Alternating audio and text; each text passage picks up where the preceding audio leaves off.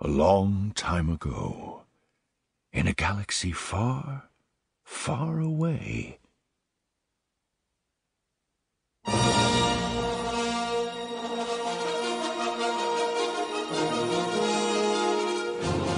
Penguin Random House Audio presents Star Wars, Thrawn, Treason by Timothy Zahn.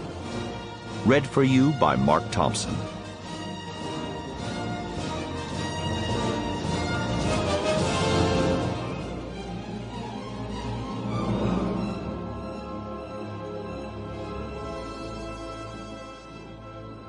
Prologue. The Imperial Star Destroyer floated lazily over the blue-green planet below it. A hint of those colors reflected faintly against its hull in the shadows created by the distant sun. The warship reached the end of its patrol sweep and, apparently satisfied that there was nothing amiss in the vicinity, angled away toward deep space. It continued its leisurely course until it reached the edge of the planet's gravity well, then, in a flurry of flash lines, made the jump to light speed.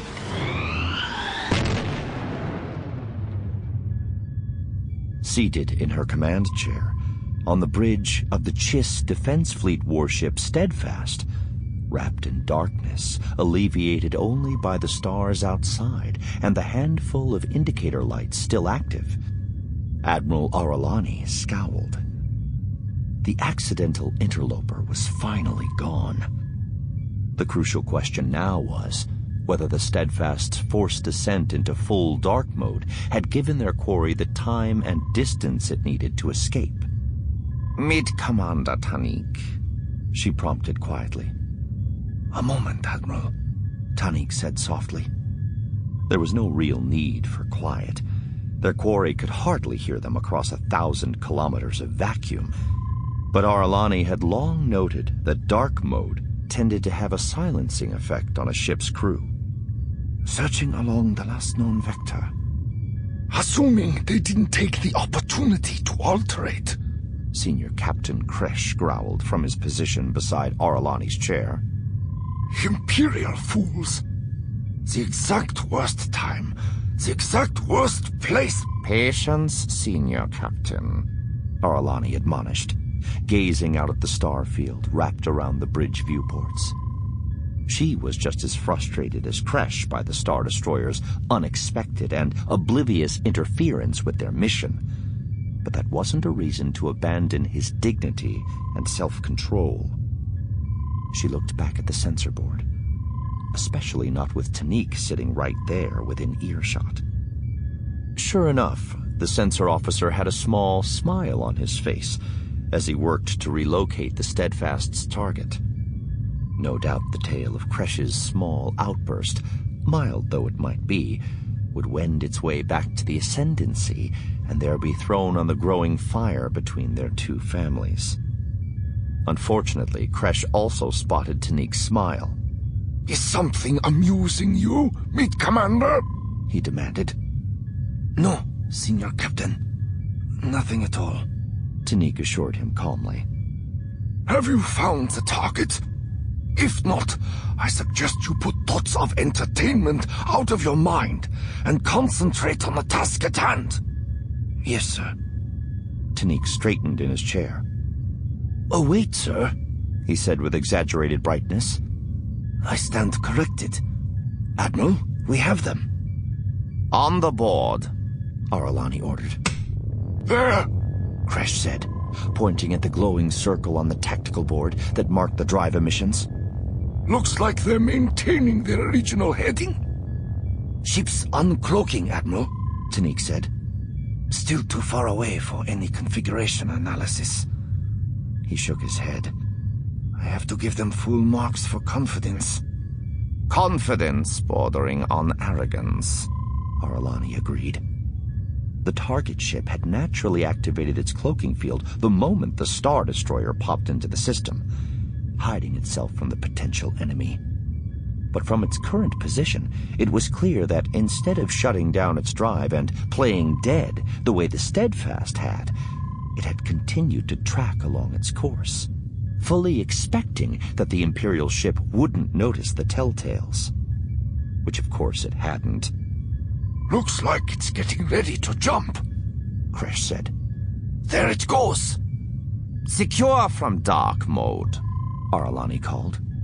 Do we have their vector? We do, Admiral, Tanique said, as all around them the bridge and the Steadfast began once again to come to life. Sending it to the helm. Aralani turned her attention to the helm, and the young girl seated quietly in the navigator's seat. Whenever you're ready, Navigator Myaric.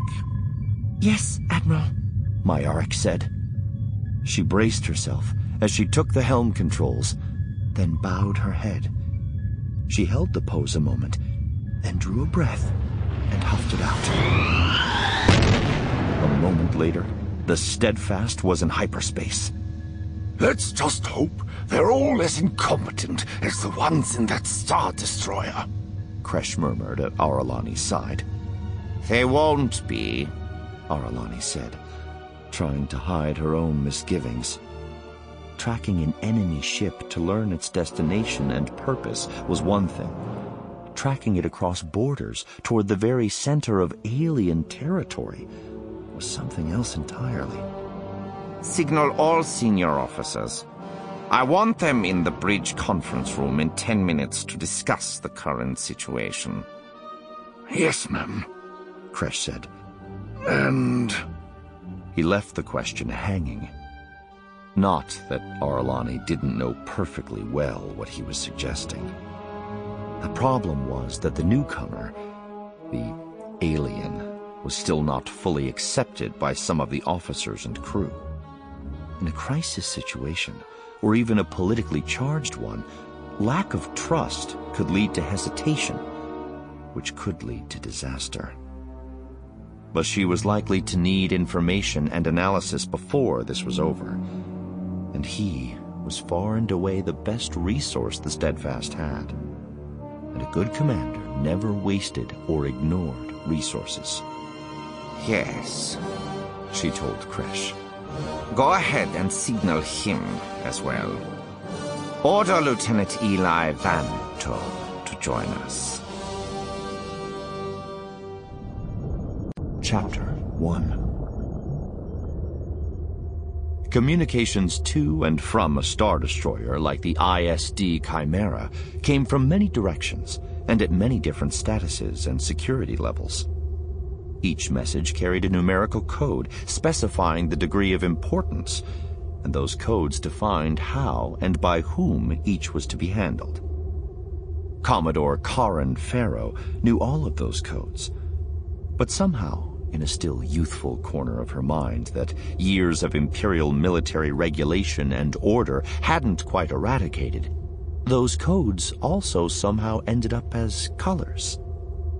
Identification signals from nearby ships or status reports from mid-distant bases, routine matters handled by junior officers, came in shades of green or blue. The small percentage of more significant orders and reports from Coruscant, which was better known by the bureaucracy these days as Imperial Center, were pictured in shades of yellow or orange. Those were screened by the Chimera's more senior officers.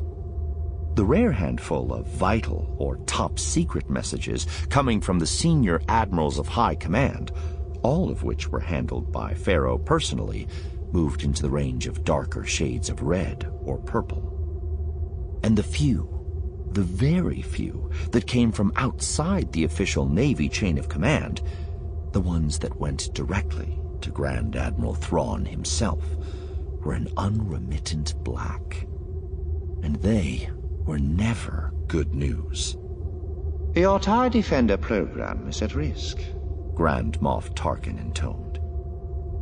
Standing just inside Thrawn's office, with the image from the desk holoprojector facing away from her, Farrow couldn't see Tarkin's expression, but she could see Thrawn's, and the subtle hardening of those facial muscles sent a small shiver up her back.